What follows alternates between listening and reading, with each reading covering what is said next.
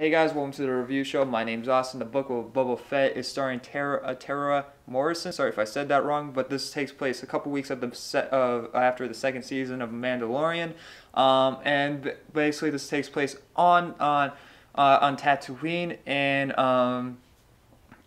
where Boba just retakes over land of Jabba's and territory and becomes the new leader of this realm on Tatooine. Yeah, that's the best way I can describe this show.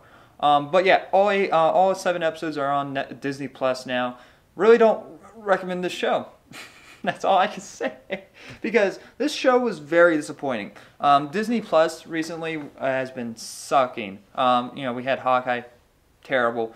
Now we have the Book of Boba Fett, terrible. Only 2 great episodes in this show, by the way. I did like the second episode and I guess the first episode, but these 2 episodes, these later 2 episodes, kind of dim it, like make those other episodes just like even worse, because they're so good in so many ways, and in so many better ways. It's like it just overwhelm. It's just like it just doesn't. You just can't like look at the other episodes anymore. It's like you only can watch these 2 because they're that good and so much better. And they don't even have Boba Fett in them either. He's in the second episode, but for like a minute. He has a cameo in his own show, I guess. Yeah, I really don't know what to say about the Book of Boba Fett besides how disappointing it is.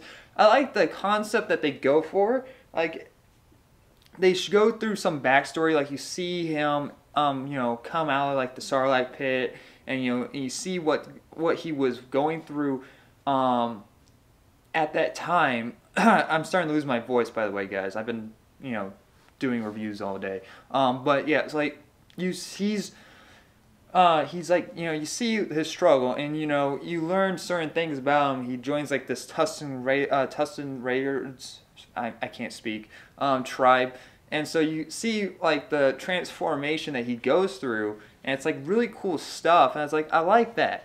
Let's just stay here. Whatever you're doing in the future, fuck that, because he becomes a whiny little brat in the future and just comes out like a pushover and lets everyone do whatever they want to him.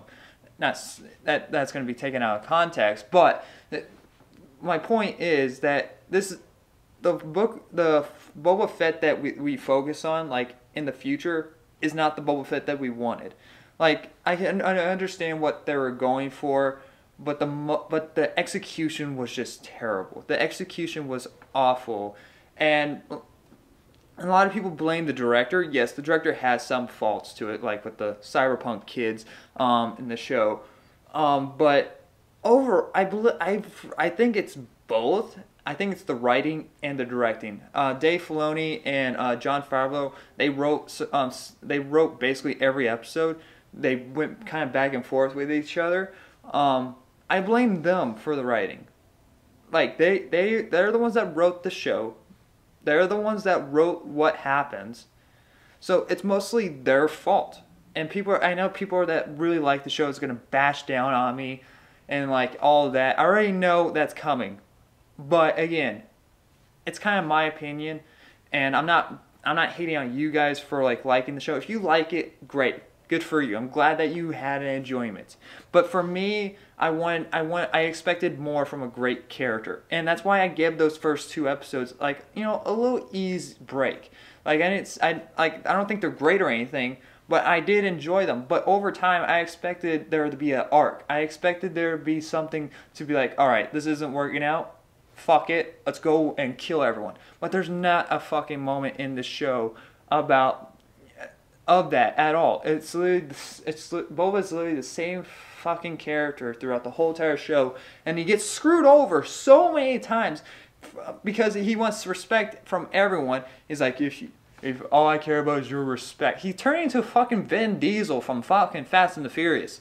He's fucking Dom. This is Dom Toretto. This is not fucking Boba Fett. Clearly that this like motive that he has isn't working, and people are like, maybe we should go a little bit more tougher, or like, but he's like, no.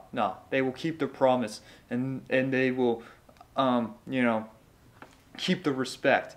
And it's like, no, no, no, no, no, you're stupid. And like he literally is like, and he wants to work on his own because he's like, I'm sick of working for idiots.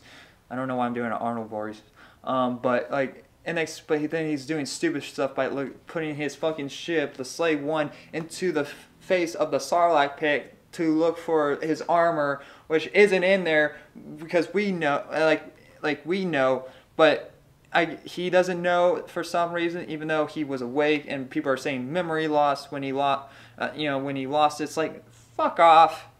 Not once in this show that he had like amnesia or whatever, or like not once was it's like, oh yeah, I don't remember anything to up this point. I don't remember how I got here, or what. He knows for a fact that his armor isn't in there. All it was it for was just to get this cool shot and this stupid.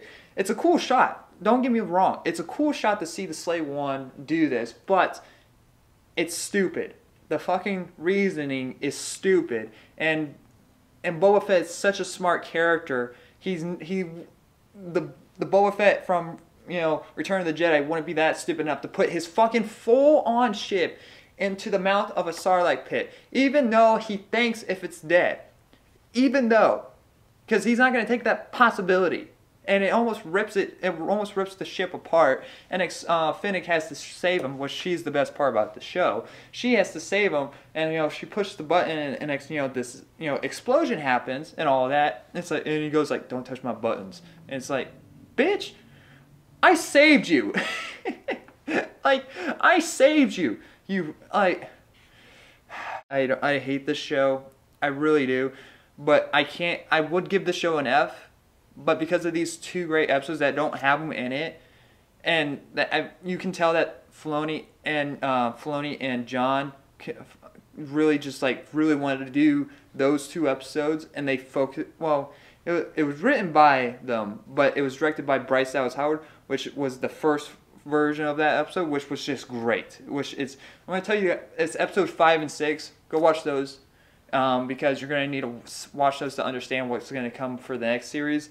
But yeah, I don't know what they were thinking. I think that this was just like, oh, we brought Boba Fett back. We probably should do a show just to make those people happy. Because they literally don't have anything to do with him, and it sucks to see this character be treated this way. Like, yes, there's cool moments in this show, but that's not good enough. It isn't good enough. I give the Book of Boba Fett an D-.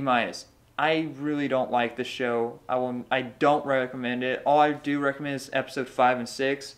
Those are the only ones that you have to watch. But yeah, I really don't recommend it if you guys were looking forward to watching it. I mean, go watch it if you really want to, but for me, I don't recommend it. But yeah, let me know what you guys thought of the Book of Boba Fett down below. Anyway, guys, thank you for watching. Like always, I'll see you guys in the next review. Bye, guys.